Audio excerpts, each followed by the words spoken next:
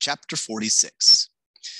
The teeth of the buffalo clamped firmly upon his ear and lifted his head up from the straw, up from sleep. Mars Bar was right. They do eat people. The buffalo did more than bring great pain to his ear. It spoke to him. Ain't you nice? Ain't you nice? But the voice of the buffalo was the voice of Amanda Beale, and its teeth were her fingers pulling and wrenching his poor ear till he was sitting upright. See that? She snapped and scrambled his brains with a smack to the head. He'd rather she pulled his ear. There you go, making me say ain't. I have not said that word all year long. Now you go making me so mad. She snatched a handful of straw and flung it at him. I'm sorry, he said. He wondered if he would have better luck sleeping in the emu pen. Can I ask a question? Make it quick, she growled. Except for making you say ain't, what is it that I'm saying sorry for? What? She screeched. She was standing above him, hands on hips. He didn't need the light of day to feel the look on her face.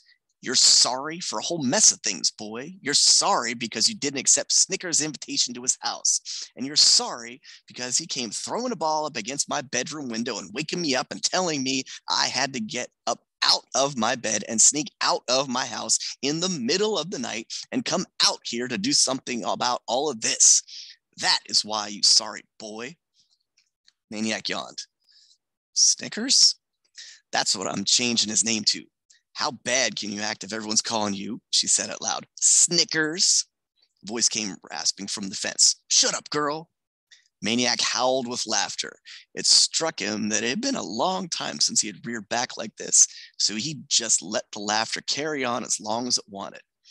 When he finally settled down, Amanda said, Okay, let's go. Huh? Said Maniac. Let's go. Where? Home. Whose? Mine? Yours? Ours? Come on, I'm sleepy. Oh no, Maniac opened his mouth to speak, to protest, to explain, but there was too much. 100 nights would not be long enough to explain, to make her understand. So he simply said, I can't, and lay back down. In an instant, he was bolt upright again, yanked by a hand he couldn't believe belonged to a girl. Don't tell me can't. I didn't come all the way out here in my nightshirt and my slippers and climb that fence and almost kill myself so I could hear you tell me can't. She was yelling. Several pens away, Prairie Dog Town stirred. Heads popped into the moonlight. You got it all wrong, Buster. You ain't got... Ooh, see? She kicked him. You do not have a choice. I'm not asking you. I'm telling you, you are coming home with me and you are going to sleep in my room, which is going to be your room. And I don't care if you sleep on the floor or the windowsill or what, but you are going to sleep there and not here. You are going to sleep there tonight and tomorrow night and the night after that and the night after that and every night, except maybe once in a while if you decide to sleep over at Snicker's house, if he ever asks you again. This is not your home. Now move. She jerked him to his feet. Applause and a brief whistle came from the fence. Amanda led him by the hand across the muddy, lumpy earth. Boost me, she commanded at the fence. He boosted her. Mars Bar helped her down from the other side. Maniac hesitated and climbed over himself. They walked through the zoo and down the boulevard, the three of them, Amanda and Mars Bar / Snickers and Maniac. Amanda grumbling all the way. You're more trouble outside the house than in it. Now I'm going to have to throw these slippers away. There's probably buffalo poop all over them. You better not come within 10 feet of me, boy, till you get a bath.